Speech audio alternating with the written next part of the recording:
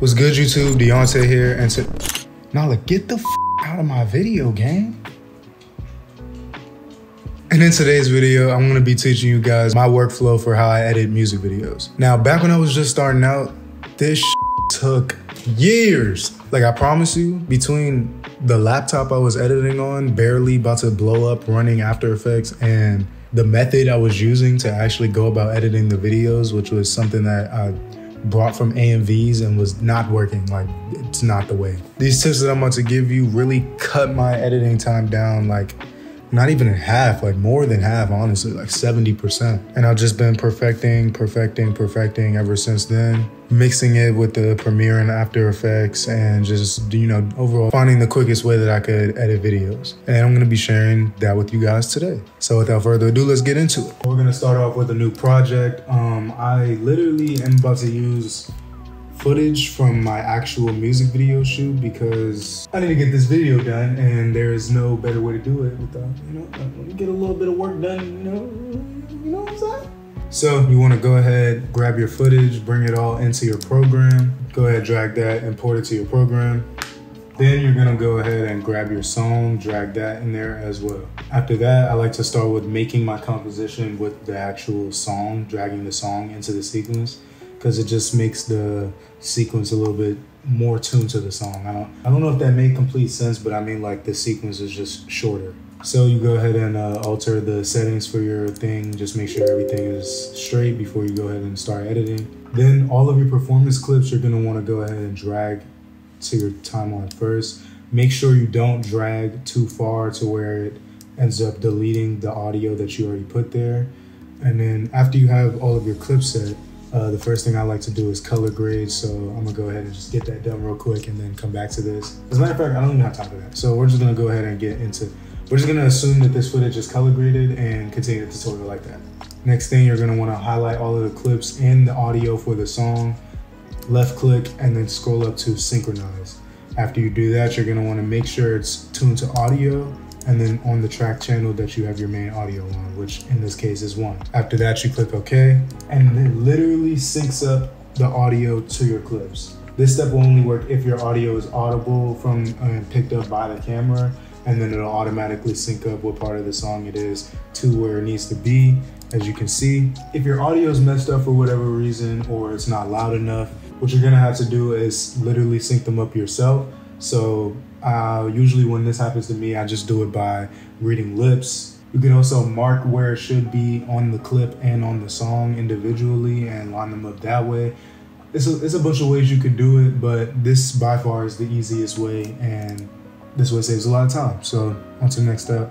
What I then do is go through the entire song and listen for the points where I want to switch the scenes at. Usually this is a beat drop or a hi-hat, or when they're finished saying a word. You're gonna want to switch it up in between so your music video is not at a constant flow of just switching, you know, systematically at every beat drop, because the song is in a pattern. So of scene switches, your video is gonna look pretty formulaic and boring.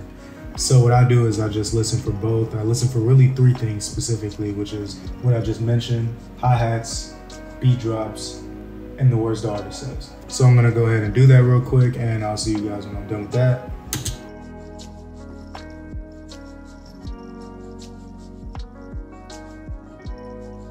Okay, so if the camera angle is a little different, it's because I had to re-record this, but we're back. So after you go ahead and put all your markers in place where you want the scenes to switch, you're gonna go ahead and, I also forgot to mention that you unlink this and then delete the audio clips, and then, you know, delete the tracks, so you know you have more space to work with.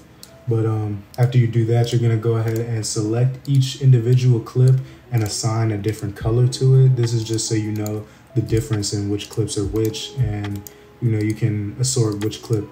And yeah, it just makes the overall process easier. So after you do that, you want to press C on the keyboard and go ahead and use the cut tool and start making a cut at each individual point that you place the marker at. So I'm gonna go ahead and go through this clip and literally cut at each and every marker that I made.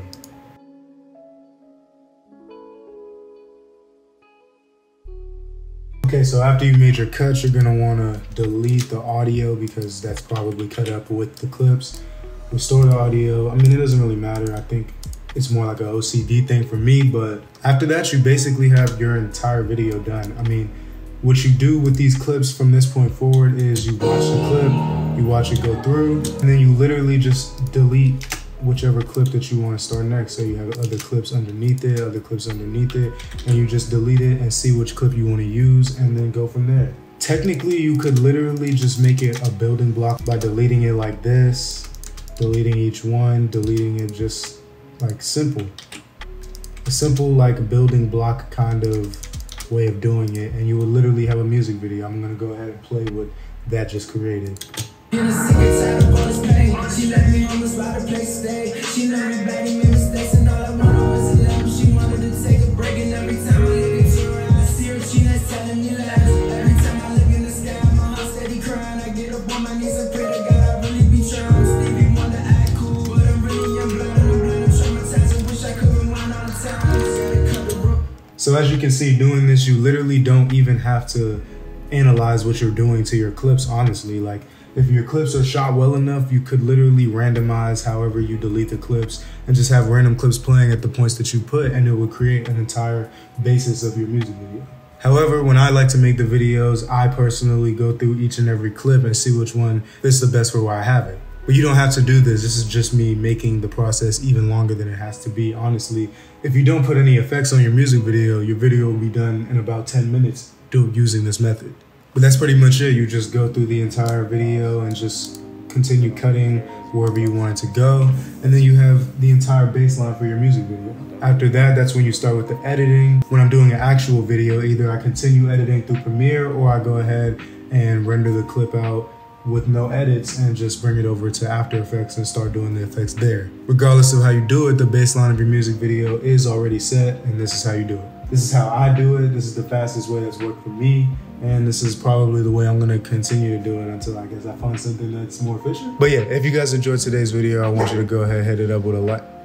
Who are you barking at? Anyway, I want you guys to hit it with a like, comment, and subscribe if you guys enjoyed the video. I'll see you in my next video. Stay creative.